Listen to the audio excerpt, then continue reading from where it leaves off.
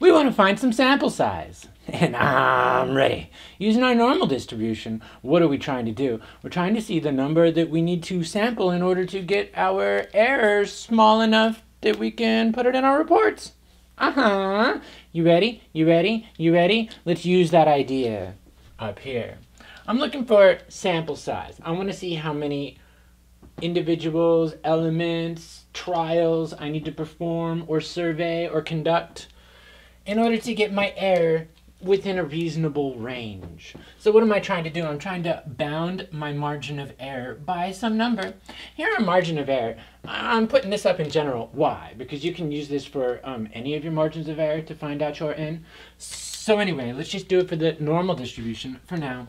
My margin of error is my z alpha over 2 times my standard deviation. That's my notation for standard deviation because I tried. I can't make sigmas. Sometimes you gotta throw your hands up in the air and say, hey, you gotta let go. So then, this is my standard deviation and my notation for the standard deviation of a population. Yes, divided by the square root of n. I'm trying to get that to be smaller than some bounds. All right, I realize this is a stat class and you may not be algebra ninjas, but I want to solve for n. What? That sounds like algebra. I know. Let's go. I'm going to multiply both sides by the square root of n. I don't need to flip that y, because the square root of n is going to be a positive number. And then I want to divide by b, and I don't need to flip that y, because b is my bound on error, and I choose it to be some positive number. I don't want to have no negative error. You know what I mean? Anyway, performing this. Like a Jedi. Z alpha over 2 standard deviation divided by b. That's going to be smaller than the square root of n. Yes. Now I'm trying to get n by himself, so I'm going to square both sides. Legitimate, because that's a positive number, we're going to be okay. Yeah. So then I square both sides, multiplying this side by itself, multiplying that side by itself, aka maintaining my equality. So then my sample size, z alpha over 2 standard deviation divided by my bound. Don't forget to square the dang thing, man. I put these things on exams and people get all here and all, but they forget to square it. And then always round up.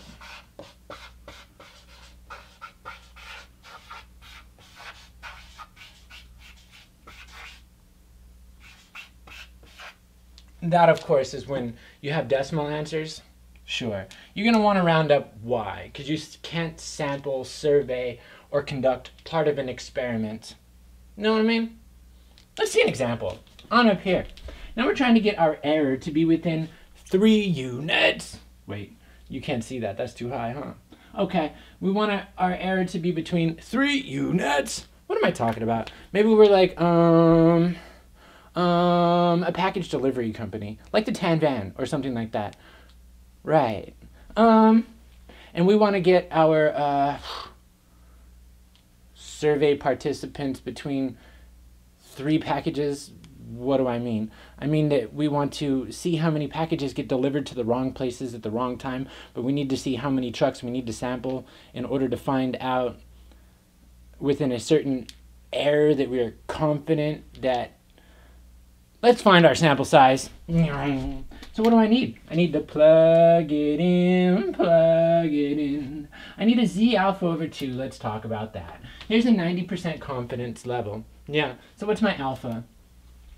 My alpha, gonna be 10%. Yeah.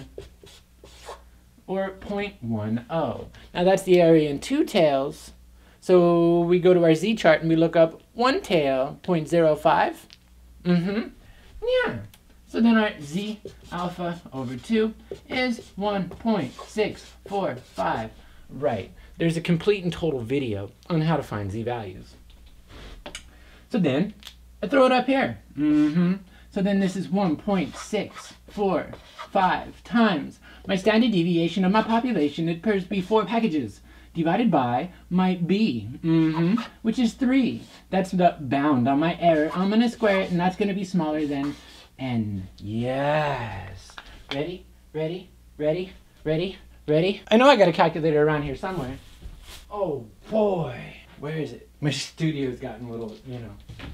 Oh, there we go. Ready? Ready? Ready? Ready? Oh, bam. 1.645 times 4 divided by 3. Close it. Square it. Wow. We don't really need to sample that many.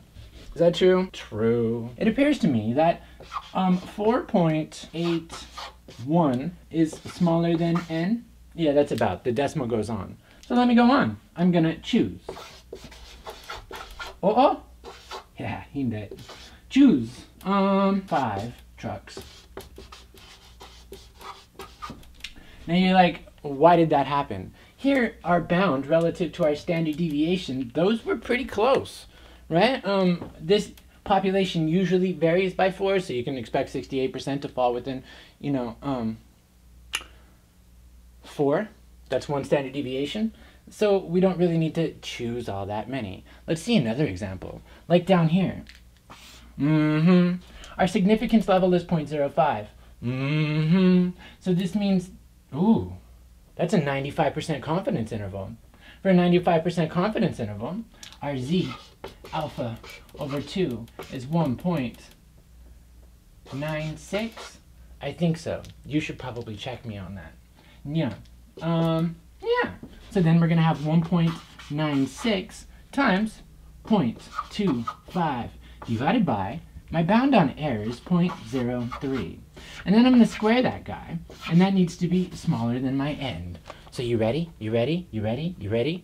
1.96, ooh, parentheses, times 0.25 divided by 0.03. Close it, square it, don't forget to square it. Wow! Here, this is much larger.